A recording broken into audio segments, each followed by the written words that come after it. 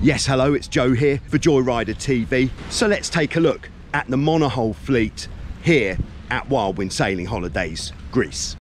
Designed for young sailors up to a weight of 55 kilograms, the OPTimist is the most popular youth boat in the world. It's a great choice of boat for kids to learn to sail on, very forgiving, simple and easy to handle. More user-friendly, comfortable and modern than the OPTimist is the RS Tera. This is another youth boat which can easily take sailors of up to 70 kilograms. It's very easy to sail, it has a sporty feel and comes up dry after a capsize. The RS QUBA is one of the best boats ever designed for beginners. It's part of the evolution that started with the Laser Pico. The QUBA offers much more space in the cockpit, so even tall adult sailors will find it comfortable to sail. The QUBA has relatively high aspect foils which make handling and performance exceptional in this type of dinghy. Then we have the RS Zest. This really is the pinnacle of beginner or fun sailing dinghies. It's the most recent design from RS. It features an easier to manage pivoting centerboard and innovative handles on the underside of the hull, making it much more user-friendly in the event of a capsize. Whatever your level of dinghy sailing, the Laser really has it for everyone. There's 3 different sail sizes to choose from. This makes the Laser the perfect choice for all sizes and weights of sailor. The handling is very responsive, the performance is very satisfying, even in light winds, and then when it's windy, fast reaching on a Laser really is some of the best uncomplicated fun that you can have on a monohull. The RS Aero has totally redesigned single-handed monohull sailing to deliver the best possible experience. It's half the weight of a Laser. The Aero gets going in even the lightest wind. Again, with 3 sizes of rig, it's a great choice for sailors of all weight. It really hits the right balance between user-friendliness and performance.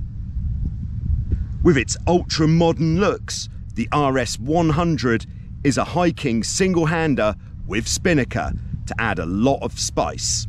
If you're an experienced dinghy sailor who relishes a challenge, then this really could be the boat for you. For youth or lightweight crews, the RS Fever is one of the most fun double-handed boats to sail. She's got a plastic hull and simple rig, quite similar to the Zest and QUBA, but the added jib and spinnaker make the Fever a barrel of good times, even single-handed if you're up for a bit of a challenge. The Vision from RS is very similar in performance and specification to the RS 2000. It's slightly heavier and bigger, which makes it more stable. A great choice. The RS 2000 is undoubtedly one of the best dinghies for 2 or 3 people at any level.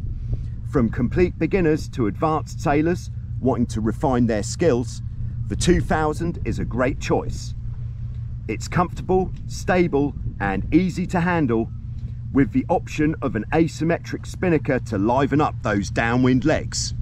It's not surprising that the 2000 is one of our favourite teaching boats in the fleet. The most high-performance double-handed hiking dinghy in the fleet, the 200 appeals to dinghy sailors who enjoy the more technical side of sailing. If you want to sail a double-hander and you're not keen on the trapeze, then this really is a great choice.